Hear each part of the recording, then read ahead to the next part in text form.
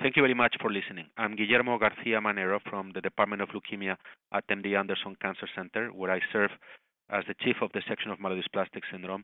In the next few minutes, I'm going to discuss with you some of the more important presentations, in my opinion, in MDS at the ASH meeting this year in San Diego in 2016. So the first presentation I want to highlight was presented by Dr. Montalbán Bravo from MD Anderson, where he showed data in terms of the impact of mutations, and more importantly, the number of mutations in the prognosis and response to hypomethylating agents in patients with MDS. A number of other publications and presentations have shown or are showing similar results, but this is a concept that I think is important, in which not only particular mutations, but the number of mutations seem to be very important when predicting outcomes with patients with MDS.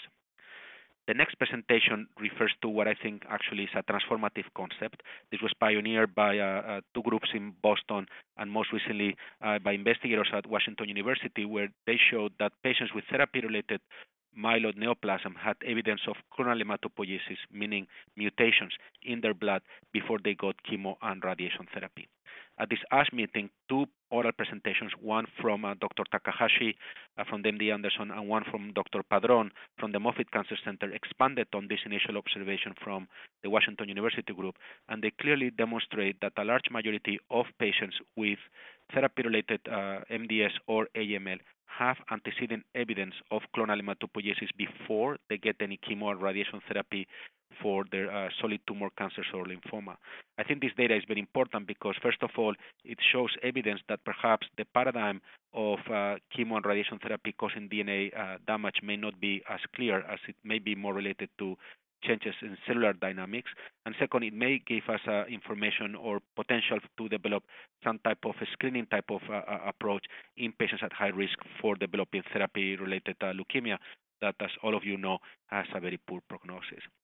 In terms of new therapies, we saw actually quite a bit at the meeting this year. In the next presentation, there is data that I presented with a new compound known as OPN-305. This is a monoclonal antibody against toll-like receptor 2, and the data presented at the meeting showed that this agent that inhibits innate immunity signaling had quite significant activity, particularly in red cell transfusion independency in patients with lower risk MDS, but that had failed a hypomethylating agent.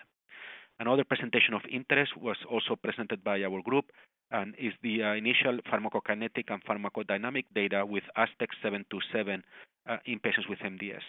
This new compound is an oral derivative of decitabine combined with a cytidine deaminase inhibitor. This combination actually allows for excellent PK and PD profile with oral decitabine, and evidence that this oral compound actually may be as active as parenteral decitabine. I think this is a very important concept because it may allow for development of total oral treatment programs for our patients with myelodysplastic syndrome. In terms of also other hypomethylating agents, in the next presentation, again, Dr. Montalbán Bravo presented initial results from a phase 2 study of decitabine or SGI-110 in MDS. As you know, decitabine is a second-generation hypomethylating agent, also a derivative of decitabine. And Dr. Montalbán Bravo showed evidence of clinical activity and safety in patients with MDS using this compound as first-line therapy. And again, this drug is also being tested in a number of clinical phase 3 trials, both in MDS and in AML. So it's an important data.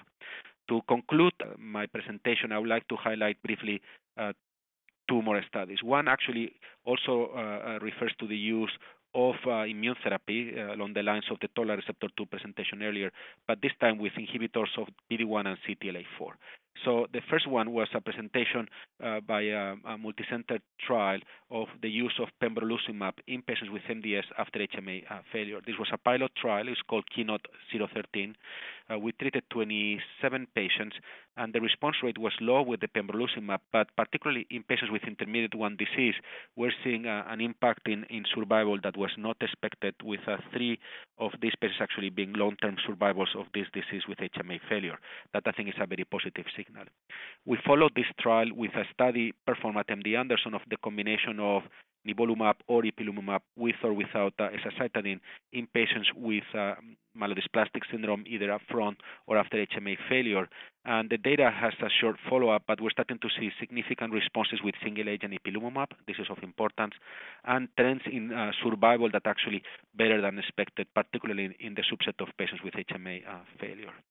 And to conclude on the last presentation, I'd like to highlight a talk that was given during the AML session, but with a compound that will have an application in MDS, that is oral azacitidine or CC-486, where we showed actually that this drug that is given for 14 or 21 days actually could rescue patients that had failed a traditional hypomethylating agents such as azacitidine and decitabine. So in summary, I think that the work in MDS starting to translate into new assays for our patients in terms of prognosis, and more importantly, new therapies. And I'm grateful for this opportunity, and thank you for listening to the presentation.